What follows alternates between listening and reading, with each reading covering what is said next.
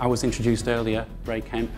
My role tonight is not so much to comment on these issues, but to help you in the audience engage with our distinguished panel here, including Dr. Barn, to discuss the implications of the IARC evaluation. And I'll just briefly, if I may, introduce the panel to you. On your left, my far right, so on the far left, we have Carl Magnus Larsson, the CEO of Arpanza. In the middle, we have Lee Dayton, who's a science writer and a somewhat provocative coverer of these issues in the Australian media. And on her left, on your right, Professor Malcolm Sim, Professor of Epidemiology from Monash University here in Melbourne. And Malcolm, I think, participated as well in the working group deliberations. So before I open up the discussion to yourselves, I'd just like to invite the panel to make a couple of observations to start with. Maybe I can start with you, Malcolm.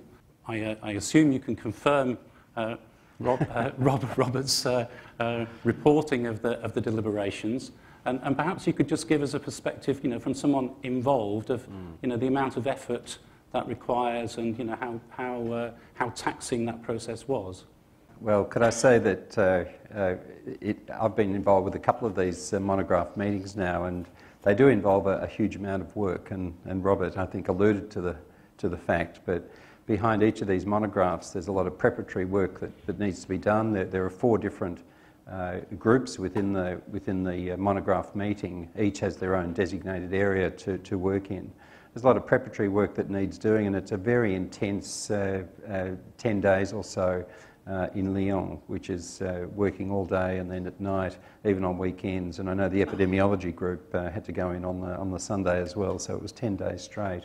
The evidence isn't easy. There's a lot of conflicting views about the strength of the evidence, and I know that there was a lot of debate in the various groups that were meeting, especially the epidemiology group, where I suppose the evidence is the most controversial. But I think what was remarkable is that there was a very large amount of agreement about the 2B classification at the end of the day. As Robert alluded, there was some debate about the question of whether it was limited or inadequate evidence for the epidemiological studies, but when it came down to the final classification, a remarkable degree of agreement after such intense debate over a long period of time. So that's an in-house perspective on the deliberation as it came out at the end of the day. Okay, can I ask a question in relationship to that? Because of course. I've always wanted to know, when you're in those meetings, how did it feel when, there was this group, what are they called here, the International EMF Alliance, and they were accusing you of being held captive by the mobile phone industry. Do you get annoyed? We're too busy.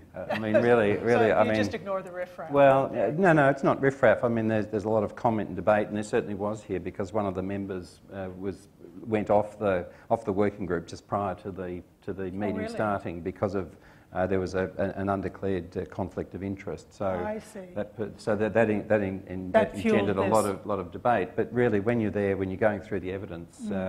We try not to get distracted by other things. Yeah. We're there to do a job, and that job's got to be done. Yeah. The IARC has a policy of very carefully looking at potential or apparent conflicts of interest among the working group members as participants in these working groups. The IARC is very heavily scrutinized for the policy that it follows to compose those working groups, and especially, of course, in this type of subject. Everyone was looking at us, and we never did it right, and there were accusations before and during the meeting, and even after the meeting, that this or that expert should not have been there because of undeclared interests, links with industry, and things like that, on both sides of the spectrum. So I can say, and maybe Dr. Sim can confirm that, that the working group that was finally present at the meeting was able to work in an atmosphere of openness and difference of opinion, but convincing one or the other and leading to a consensus, almost unanimous. It was not completely unanimous, but there was consensus that the 2B classification for this type of data available at this moment is the best result that was scientifically reachable. And 2B means it is a possible carcinogen. We don't say that it causes it. It's likely, it's possible that the intensive use of mobile telephones is at the basis of the increased risk for this type of tumors. Thank you for that. Carl Magnus, as someone from the health authority side of things, looking at how to give guidance to people, would you like to just comment on the importance of being able to turn to something like the IARC report? Yes. I was actually going to ask a question to begin with about the discussions that had been going on within the working group, because one of the observations that one can make, of course, is that if you take a look at the interphone study, for instance, and compare that also with the data from the Swedish study, they are both suggestive of an association. However, they are also very different. And it would be interesting just to hear a comment on how you address this issue of you have two studies or two sets of studies that point in the same direction, but they are also very different in what they produce and the results that have been generated. So I guess it's something that strengthens an hypothesis if you have several studies pointing in the same direction, but they are also very different, as I said. Can I ask that first? Yes, no, that's fine, please. Robert.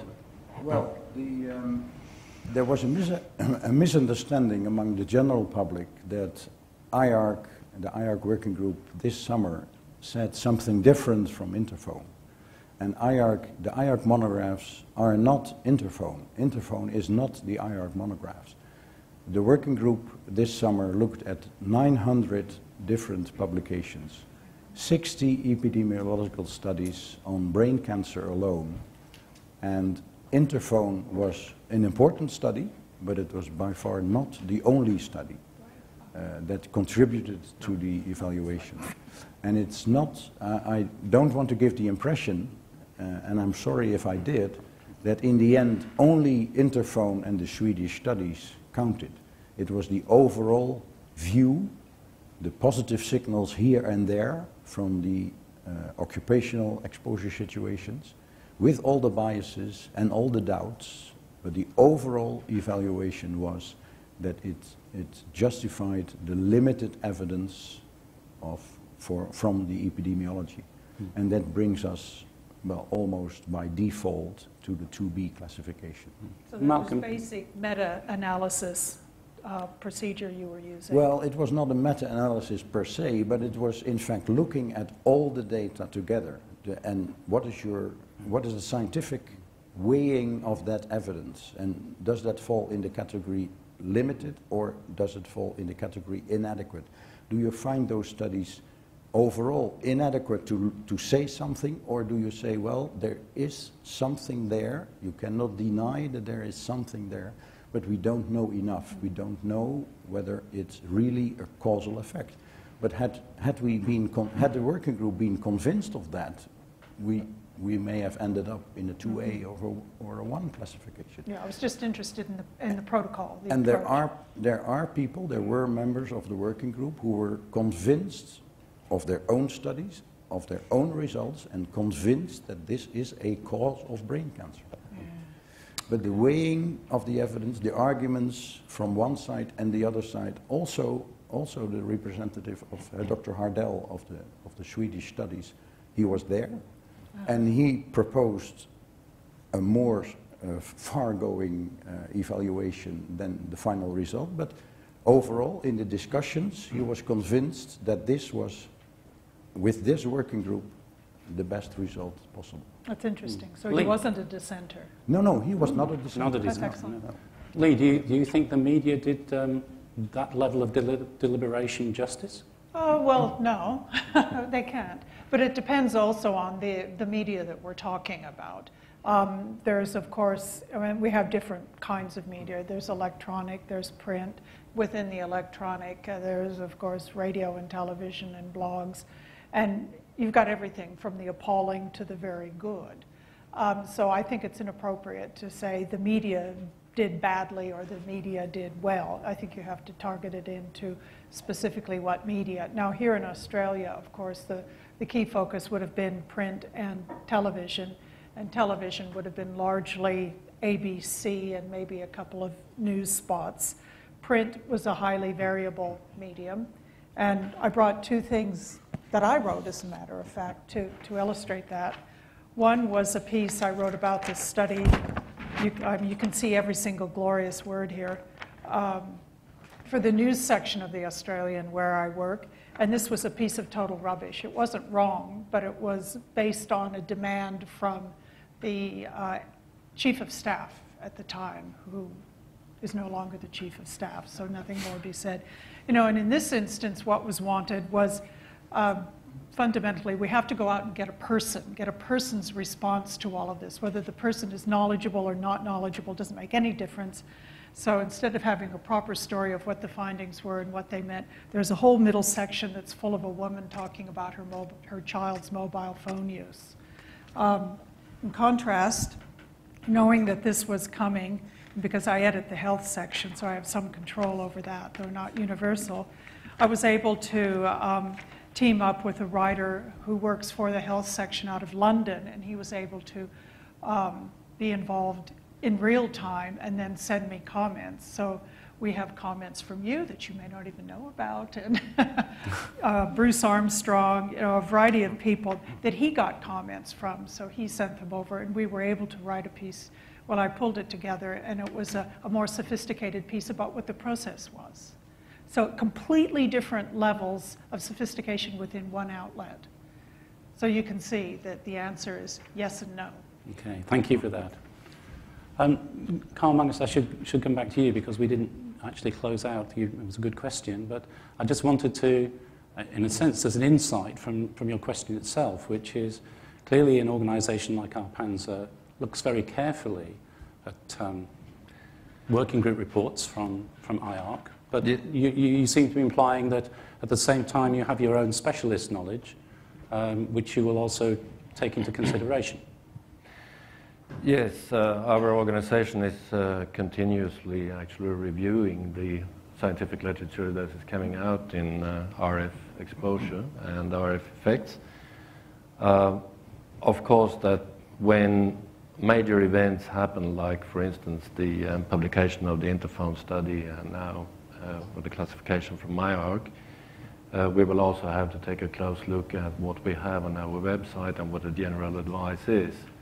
Already a year ago, roughly, when the, actually more than a year ago, when the interphone study came out, we went through our advice and we rephrased it, but we didn't actually change it. We didn't change the meaning of it. So we maintained the advice or the view that we do not issue any general advice to the population in general to abstain from using mobile communication or mobile phones. We do advise the population that if there is concern and if people are concerned, there are ways that are very simple to avoid exposure. We also make the statement with regard to children that we would recommend parents to take a look at their children's mobile phone use and to the extent it's possible suggest to the children that there are other means of using the mobile phone than actually holding it to your head. And we are not the experts in how you communicate with children, but I think that parents generally are experts in communicating with their children. It depends on the age of the child very often. Speaking as a parent of a teenager, yes. And But generally speaking, I think parents are concerned with a lot of things that can happen to their children. And one of the things, and in many cases, maybe they are actually helped by a mobile phone in order to this thing not happening to the children. So that is a discussion that you need. And I actually do have confidence here that parents generally would be the best experts to communicating with their own children. But this is, of course, caused by the fact that we may have slowly developing kinds of tumors, and that we now have a generation that is growing up with a completely different mobile phone habits than the people that are now my age or older. And they will have this exposure for a considerably longer time. So that is let's say, a precautionary approach that we recommend in that case. And when we have looked at the classification, and the classification, of course, builds on science that was already there. It hasn't prompted, at this point in time, any revision, but there is an ongoing program all the time within our organization to evaluate the science, and obviously this is one of the inputs to that discussion, and whether that will lead to a revision remains to be seen. Okay, thank you very much, everyone. It's a very, very useful evening. Could you please join me the usual way in thanking the panel?